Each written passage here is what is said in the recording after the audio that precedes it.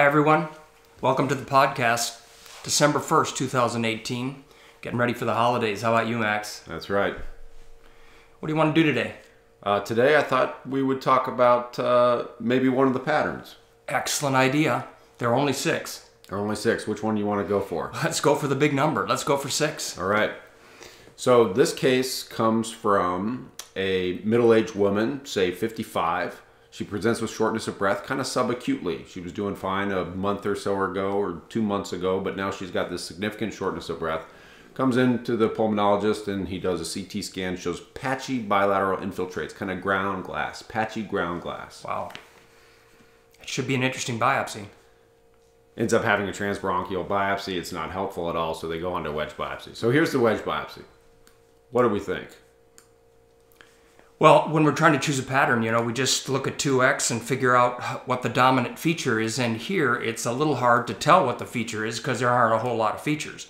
This kind of looks like a normal lung biopsy.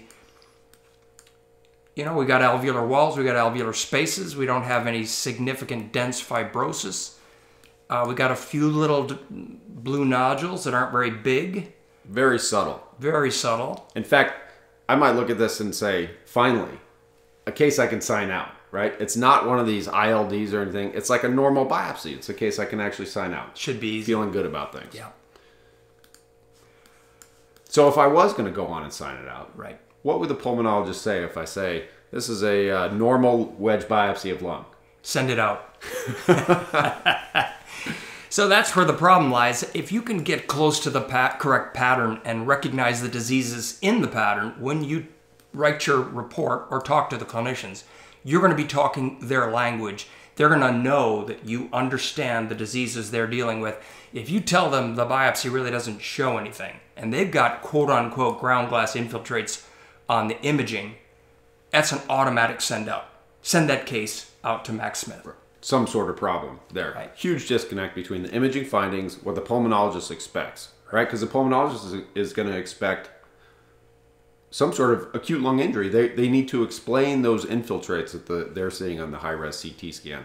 And we look at it and we say it looks like a normal biopsy. So where is the issue here? So I think it's a good way to look at it. The patient obviously has a functional deficit, and this lung is most likely responsible for it, unless like an elephant is sitting on her chest. So the biopsy should be telling us why she is hypoxic. This is key. So we know the anatomy of the lung, and we know that the airways transmit air into the alveoli so you can oxygenate, and this patient's having trouble with that function. So what we need to do is, as with all biopsies, we have to look at the compartments of the lung. I always like to start in a lung biopsy by finding the pulmonary arteries, knowing there's an airway next to them, and getting an idea of what kind of a neighborhood is present at the center of the lobules. Remember, the artery and the airway live at the center of the lobule. The bronchovascular bundle. Correct. So here's the pulmonary artery, here's the adjacent airway. Right. Right? That is the central lobular region. Now, we would expect that most of the time in two-dimensional sections, we're going to catch an airway as a circle with epithelium and muscle, and we're going to catch the artery as a circle with muscle. In general, they're supposed to be about the same size in diameter under the microscope. And they should be both present. And they should be both present. Now, it's true that if you have a bronchovascular bundle in the center of a round structure, eventually you might cut through and see the bronchovascular bundle coming into the lobule, and it might look like a linear structure. But even in the linear structures, we should see them about the same diameter as the pair traverses your microscopic image. So here we have a pulmonary artery, and there's no airway to be seen. That's the first clue in pattern 6 that you are dealing with chronic small airways disease. Right. And if we take one step back and we say, pattern 6, the minimal change biopsy, the things that you want to be thinking about when you recognize the minimal change biopsy, the first thing that comes to my mind is small airways disease. Because the vast majority of cases of minimal change biopsies are small airways disease. Correct.